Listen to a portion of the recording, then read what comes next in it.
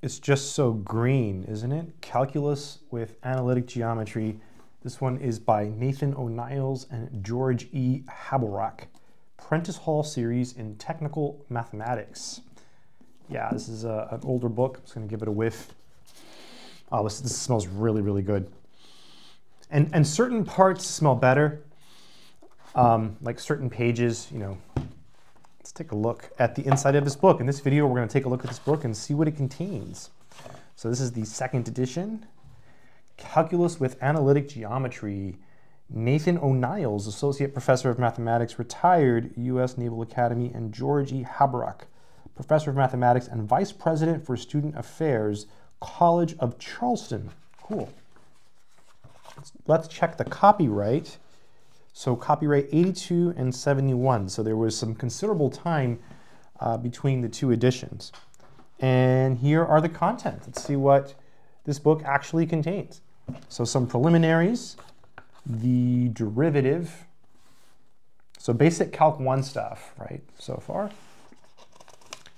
Then we have some applications of the derivative, differentials and antiderivatives, the integral, some applications of the definite integral. So far, all calc stuff, algebraic functions, exponential and logarithmic functions. I mean, it is a calculus book, trigonometric functions, but there's other stuff in here. I've seen other stuff in here that's not calculus. Inverse trigonometric functions, more integration, conic sections, okay, but that leads us to more calculus. You've got some differential equations in here, which is pretty cool. Functions of two variables and partial differentiation, repeated integration, and then infinite series. And then Fourier series, so that's not something you see in every calculus book out there. And there's an appendix, completing the square, and the method of least squares are included in the appendices. You also have answers to problems and odd-numbered exercises. Let's go to 553 right now, so you can see, those are the integrals. Starts here. It says here, answers are given. Let's read this. I like how it explains it. Answers are given for all of the problems following illustrative examples. Okay. And for odd-numbered exercises at the end of each section.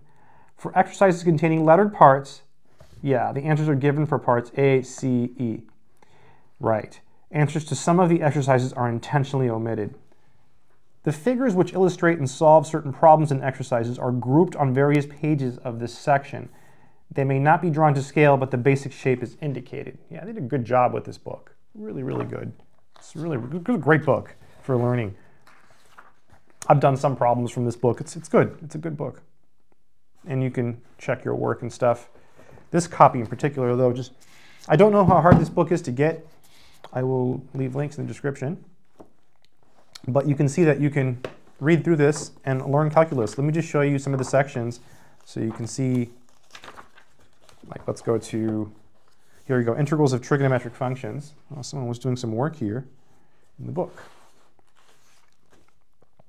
So it goes through, gives you examples. You see, find the integral of cosine of 8x plus 5. That's pretty easy. And then example 2. Got some more stuff here. And look at these exercises. So they range from easy to harder. I would say that the exercises in this book are, so in certain sections, they're easier than the exercises in a book like Stewart's or Larson's. Like, sure, there's a lot of variety here, but you'll find some harder problems regarding integration in those books, I think. However, there are some harder things here. Group C, yeah, I mean, you do have some harder stuff here too, so yeah. I just feel like when it comes to like these types of problems, you can find some harder ones like these.